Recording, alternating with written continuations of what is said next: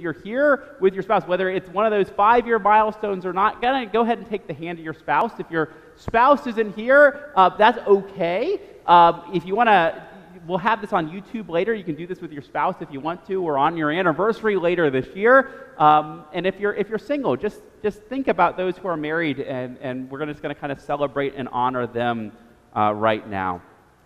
So friends in Christ, on this Valentine's Day, we celebrate the pledges made a year or numbers of years ago and offer thanks to God for the many blessings that He showered on you.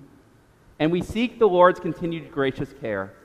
The union of husband and wife in heart, body, and mind is intended by God for the mutual joy, comfort, and help in prosperity and adversity.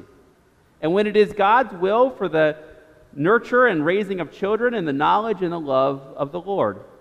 God Himself instituted and blessed marriage as it gives us a picture of the very communion of Christ and His bride, the church. God established and blessed marriage and has promised to bless all who love and trust in Him and who seek to give Him their faithful worship and service.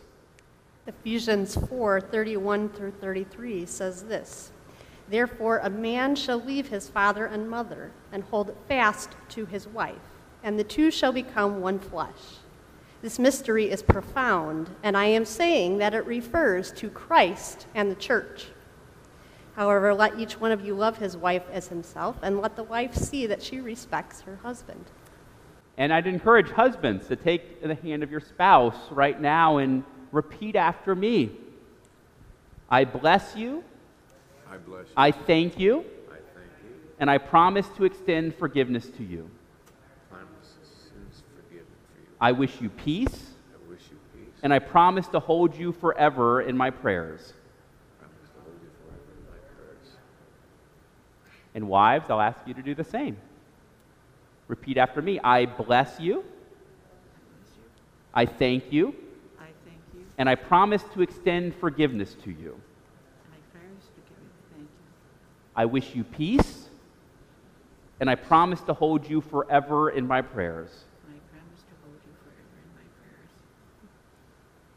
Well, today as we celebrate anniversaries, but specifically those milestone anniversary couples that we highlighted, as a way of encouraging them to continue to grow in love for God and for one another, and as a sign of our commitment as a church to foster worship and discipleship as lifestyles in our homes, marriages, lives, and families.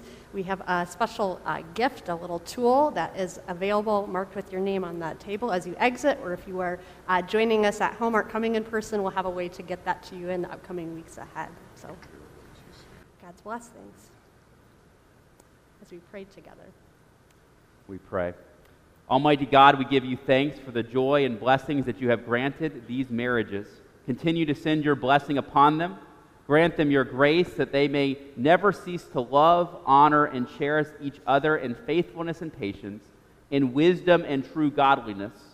May their lives together be a witness to your love and forgiveness, and their home a haven of blessing and peace. Through Jesus. Amen. And for those who are married, may God, who has sustained and blessed you by His grace and your wedded love, continue to grant His divine protection and blessing, and cause your hearts to remain united in faithful love as long as you both shall live.